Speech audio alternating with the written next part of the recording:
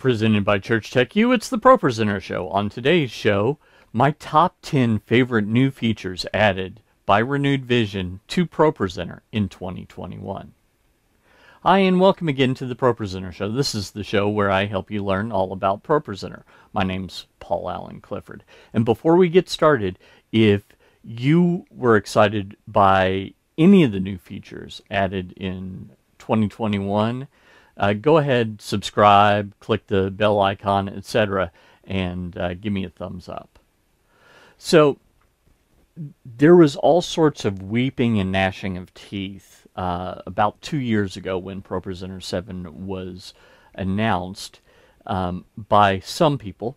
Others saw it as a brilliant idea, saying because of ProPresenter Plus, which enables you to always have the latest version of ProPresenter. Very inexpensive compared to doing an upgrade every couple of years. So there was that. But what people didn't know at the time that now we know is Renewed Vision has used ProPresenter Plus as an opportunity to just really take ProPresenter's features to the next level. So without further ado, I thought that I would share my top 10 favorite new features that they added this year with ProPresenter 7.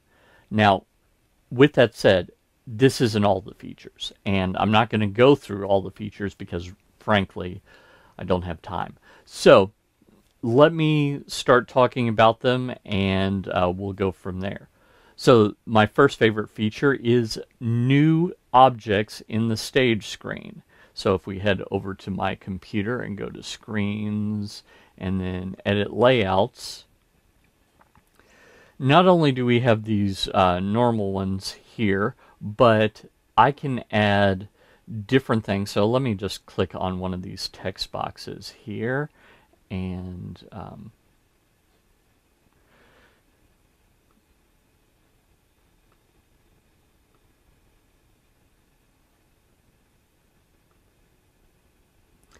click on text up here, and now you'll notice that for linked text, I have not only current slide, next slide, but they also added things like the presentation name, capture status, etc. So that's something cool that was added in ProPresenter 7 just in 2021. Another thing is content fill width. So we're actually seeing this on my screen here. There are 3 different ways that we can do this. We can either make it just as wide as each of the lines, or as wide as the longest line, or the width of the text box itself. Something else that they added in ProPresenter 7.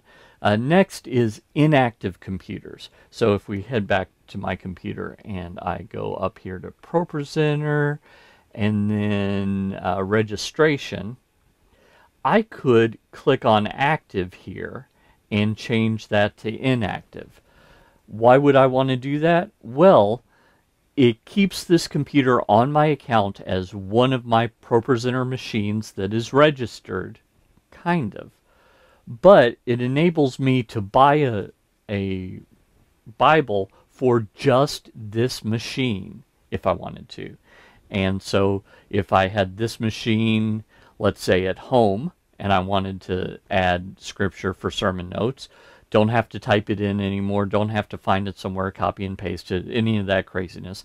No, I can use the built-in Bible app with a registered Bible on an inactive machine. So that's something that's really cool. Now, keep in mind, there was a lot of confusion about this, that a Bible can only be used at one place at one time. So if I bought a version of the New King James, I can only use it on my computer.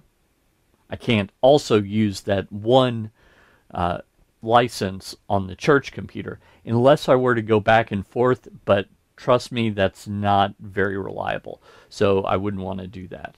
So that is my next favorite feature that they added in 2021. One of the others is new layers. So it used to be the case that the messages layer and the props layer up here were one layer. So if you wanted to send messages to one screen and props to another screen, there really wasn't an easy way to do that. Well, in 2021, they added that as a feature, and usually adding a new layer, that's a big deal. So when they went from ProPresenter 6 to ProPresenter 7, they added the announcements layer right here. So in 2021, while we're still, for naming purposes only, on ProPresenter 7, now we have a new layer. We've split out messages from props, and that's very helpful, especially with all the screens that you can use in ProPresenter 7. Scrolling text is something else that has been added. One thing that they left in by mistake is the UI for scrolling text back when they released ProPresenter 7, but it didn't actually work until 2021 when it was part of one of the updates. So if you go into Edit and go to, if we go into Edit right here and click on any text box, under Text, we have scrolling. So I can make that scroll now from any of the 4 major directions, where it starts, speed, feathering. I've got a lot of control. And by the way, I'll leave links to all the tutorials where I cover these 10 features below, because I'm just speeding through these really fast. The next thing that they added, I'm going to have to make my little thumbnail go away because it's down here, and that is macros. So it used to be the case that if you wanted to add an action to a slide, you had to add it one by one. So if you had 5 or 6 actions, that might be okay once, but if you add that over and over again, it could get really annoying. So now you can add them on here as basically presets, and then you can click on them at any time. You can drag them onto any slide so that you don't have to remake them week in and week out. And they can do a lot of great things that are just pretty incredible. So look into my tutorial on macros for something else. Custom clears, this was added fairly recently in the last couple of updates, and you'll notice that I have, instead of 1 clear all button, I have 5 here. You can add more, but there are only shortcuts for 5 here. So you can do things like, right here I have clear everything but the announcements layer. I could clear everything but the live video layer. Or let's say I had someone that liked to do clear all the time, and it messed things up, and then they got panicked and didn't know what to do. You can make a clear that doesn't clear anything. So that's actually what this one is. So basically you could hide all the other custom clears or just not use them and have a custom clear that doesn't do a full thing, so they won't be confused. So that's something else that I love that they've added in ProPresenter 7. One of the sleeper features, one of the ones that I don't think everyone is as excited about as maybe they should be, is Planning Center integration. So if we go up here to ProPresenter, then Preferences, then down to Services, there are a couple of new checkboxes under Planning Center Online, and one of them is you can upload your media from ProPresenter and presentations, which is the ProPresenter name for each of these things on the left-hand side. You can upload those into Planning Center, and then from another machine you can download them.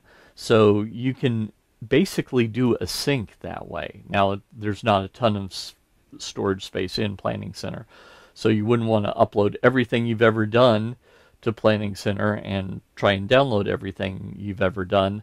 This isn't like a backup utility. It's just the ability to transfer everything from one machine to another over the internet. So very helpful if you make stuff at home or in your office and then you need to transfer that to church. You can do that with Planning Center online now. Something you couldn't do in 2020, but now you can here in 2021. Another thing that people have been scrambling for and really wanting is text attributes on other screens. Now, there was a way to do that earlier with, let me click on one of these. Okay, so there was a way to do that earlier with notes, and it was a bit of a hack. But now what we can do is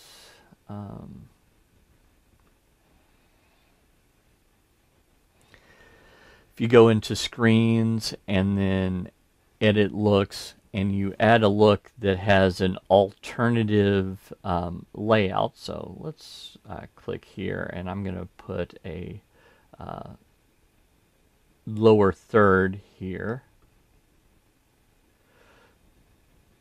for that alternate theme. Anything that I change, like bolding, etc., would carry over. So I think, yep. So notice how I had this for me lit up here in blue. Might be hard to see, but over here you can see that that did in fact carry over. So that is something that there was a lot of requests for, and Renewed Vision went ahead and did that. Also, that works for builds as well. So if you've got a build where it's like a bulleted list reveal or fill in the blank, that also transfers over. So that's something that people have been really excited about. And finally, my number 10, and by the way, these aren't in any order, but other than kind of chronologically, is Network Link. They added Network Link, which there used to be a not as great version in ProPresenter 6 that was a paid add-on called the Master Control Module. Doesn't exist in ProPresenter 7, but in ProPresenter 7, 8, and newer, we have Network Link. And basically, it turns all instances of ProPresenter that you want connected together. So if you have a site license and you don't want the kids' computers connected to the main computer, they don't have to be. But all the ones that you want connected are able to control one another as long as you're showing the same playlist. So you can have the same playlist with alternate slides showing up, you know, different pictures, different layouts, etc., and have it work like that. So that's another way to add additional screens, for example, in ProPresenter 7, and it's something that is really cool, and I'm glad that they added that. So those are my top 10 favorite new additions to ProPresenter 7 in 2021. Now, as I'm recording this, it's 2022, and as you're watching it, it's 2022 or after. So I think we're going to see a lot more great new features. Quite frankly, I don't envy Renewed Vision because I'm running out of ideas about what they could add. They've gone through all the list of features with the exception of maybe one or two minor things. So I'm excited to see where this goes and what they're going to add in 2022. If you like this content, you'd probably like my ProPresenter 7 Quick Start course, so head on over to TDM.fyi/Pro7Quick. Put in your name and email address, and I will make a login for you where you can take that course whenever you want for free.